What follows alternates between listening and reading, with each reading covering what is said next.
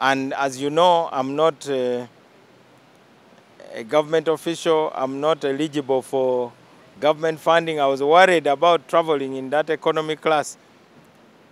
So when I talked to the Deputy Speaker who invited me, she assured me that she would ensure that I get a business class ticket. Democratic Party President Norbert Mao is among the last Ugandan delegation that saw the late former Speaker of Parliament Jacob Oulanyah in Seattle, USA. When we arrived, we dropped our bags at the hotel and immediately went to the hospital.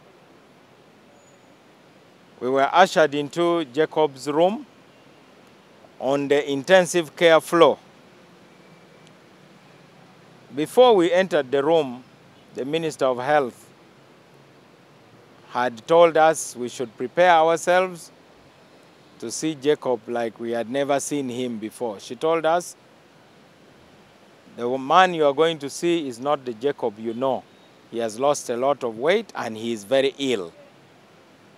So we were prepared, but not as much.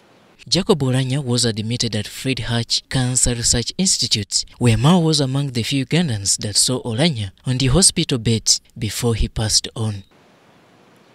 He was not on oxygen. He was breathing normally. He was, of course, in the intensive care unit. We tried to call his name. He could open his eyes once in a while and see us, and I could see that he recognized us. And when he recognized us, his face became very sad. It was like he was telling himself, this is goodbye. And tears were streaming out of the corner of his eyes. The team led by the Deputy Speaker of Parliament by then, Anita Mong, had a chat with Oulanyah's medical attendants, who shared with them a detailed treatment plan for the late Speaker of Parliament. They thought that maybe if they got one of his siblings, they could harvest his cells. And if he's genetically compatible with Jacob's genes, then they could modify probably his brother's blood cells and then reintroduce them into Jacob's bloodstream so that they can fight the cancer. That would have been an option, and that's one of the reasons why we went with his brother. But even then, the doctors had already concluded that Jacob was physically not in a position to take that kind of procedure. Sadly, this didn't see light as Oulanyah made his last brief on Sunday 20th March 2022. So on that second visit, the doctor basically told us Jacob is going to slip away anytime. And he told us it can be today, it can be tomorrow, it can be the day after, next week, 2 weeks, or later. But it's a matter of time. And he told us, as doctors, all they were doing was to ensure that Jacob spent his last days on earth as comfortably as possible, without pain.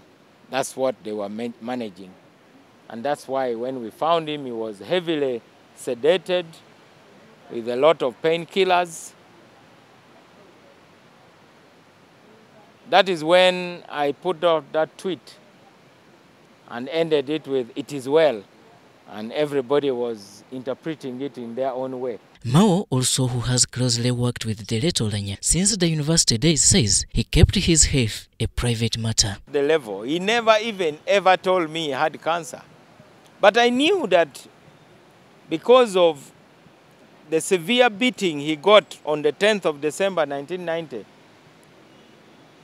in Makerere when we were on strike as students. He was our speaker, remember, and I was the guild president, and the police came to disperse an assembly of students, and 2 students were killed, shot by the police. Many others were injured by bullets, and Jacob was beaten very severely with the butt of a gun, and that beating traumatized his internal organs. He had to undergo emergency surgery in Mulago, and they removed this spleen.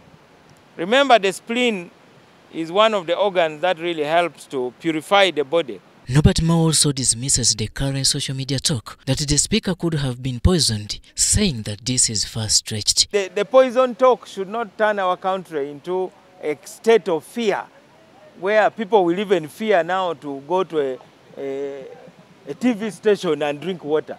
Next time I come to NTV, I'll be looking very suspiciously at the bottle of mineral water. We can't have a country like that. So I really think we must confront those issues and try to build a political system where we can disagree without being disagreeable.